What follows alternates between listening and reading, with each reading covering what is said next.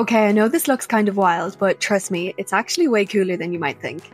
Most people think of light as just a tool for vision, but it actually goes far beyond that. Light penetrates inside of the human body and modulates your physiology in many different ways. Every single cell in your body is constantly sensing and responding to the light in your environment. So the cat's glowing red eyes looks pretty strange, but here's what's actually happening. On the electromagnetic spectrum, all of the different wavelengths of light, different colors, behave differently. So blue light is a short wavelength and it gets absorbed on the surface. But red and infrared wavelengths of light have much longer wavelengths, meaning that you can penetrate deeper into the body and tissues. So what you're seeing isn't just a glow, it's red and infrared wavelengths of light penetrating all the way through the cat's skull and brain and exiting through the eyes.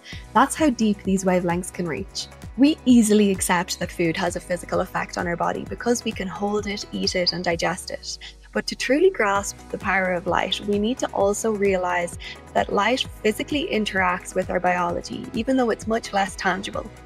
At Neuronic, we have specifically designed our devices to utilize these longer wavelengths of light so that they can reach deep inside of the brain to improve brain health from the inside out.